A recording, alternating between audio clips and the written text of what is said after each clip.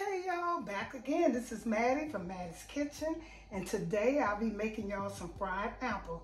And when you doing fried apple, you can use any kind of red delicious, any kind of apple, but the best and the most the expert says the Granny Smith apple is better, and because it has that tart and it won't be so sweet as the other when you make an apple turnover or apple fried apple. What I'll be using some pure honey. I'll be using a little lemon, and I'll be using ground cinnamon, some nutmeg, vanilla flavor, pure vanilla, not flavor, I'm sorry, extract. I always use pure vanilla extract. And I got butter, real butter, and some sugar. And these are things I'll be using for the fried apple. What I'm doing is the first thing I'm gonna do, y'all, I'm gonna take and peel the apple. I peel my apple, then I take them. You don't have to peel your apples, you really don't, but when you're making, you can peel them if you want to. If you don't, you don't. When you peel them, they cook quicker. You don't have to worry about, they cook because they apples, and you don't have to cook fruit that long. But when you leave the skin on them, it's kind of hard to cook. All I do is take and peel them good. And then I take this knife, and instead of coring them, it's hard. I just take them and cut them in two. And then I take this out. This is easy for me now. Take that out. I didn't mean to cut that much off, and just take it out. And then what I do is I take them and I slice them. See how you want, just like I slice them, just like that. Do all in the same way. Don't have them so big. And I don't get near the core. I just take and cut it off, slice them a little bit. If they're too big, I turn around and cut them in two again. So these are kind of big, so I'm going to take and cut them. But this is the way you want them shaped. It's easy for me to do them like this. Some people have the apple core, and they do them. But I just do mine like this and peel all of them. Do the other one the same way. Peel them. Take this little core out. Like I said, you can leave the peel on. It's up to you. Okay, now I'm going to peel all these off camera. I'm going to get back with you when I get through peeling them. Okay, I measured out everything I needed, and I'll give it to you as I put it in the skillet. The first thing you're going to do when you're cooking fried apples, the easiest way I know how, is first thing I do is I take and melt my butter in the skillet. I let that melt. All my ingredients, I'm going to put the apple's going to be the last thing to go in there. I'm going to melt my butter. That's melted. I'm going to put, this is some cinnamon. This is a tablespoon of cinnamon right there. And here's some nutmeg. I put a little bit more nutmeg. This is about a tablespoon. This is a full tablespoon of nutmeg. And I'm going to put some sugar. We put about 3 of these scoops of sugar, because that's gonna, it's gonna sweeten it up. I'm gonna let that melt, and I'm gonna put this is it's some flavor extract, vanilla extract. This is very important to make it taste good. This is a half a cup of that, and here's about a half a cup of honey.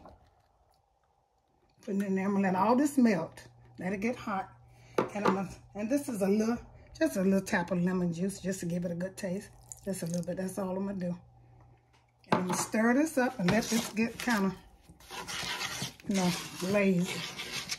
And that's all to do. Once this gets hot, you say, look, you can taste it and make sure it tastes like you want it to taste, like your desire, your sweetness. It's a very simple recipe.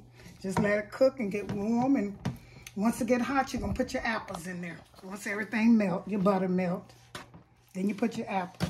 I put all mine in, at one time, all my ingredients. Then I put the apple once it get kind of hot. And then I cover it. Once it's melted, I'm gonna season this. I'm gonna see if it's like I want it to taste. Because I like a kind of sweet taste, and I'm gonna taste it. But I'm gonna let this melt.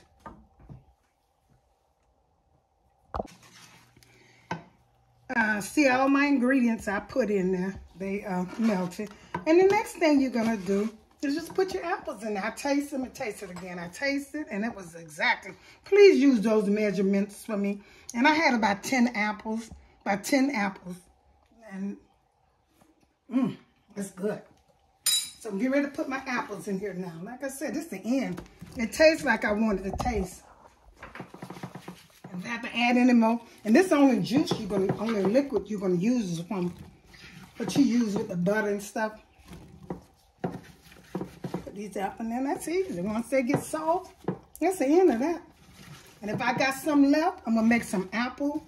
That's gonna be another video. I'm gonna make some apple turnover for the kids, and the kids can help you do that. That's simple. So I'm gonna let this start cooking, and once it starts cooking, I'm gonna get back with you. I'm gonna turn it over in the skillet. Like I said, this was 10 apples, and use those ingredients I told you. I measured them out for you, and it's simple. All it's got to do is cook and melt, and get soft, not melt. And stuff, and that's all the juice you need.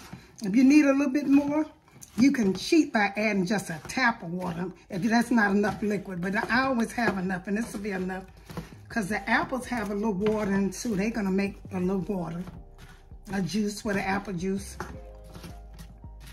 Okay, now I got these turned. I'm gonna let them cook a little bit, and I'm gonna turn them again.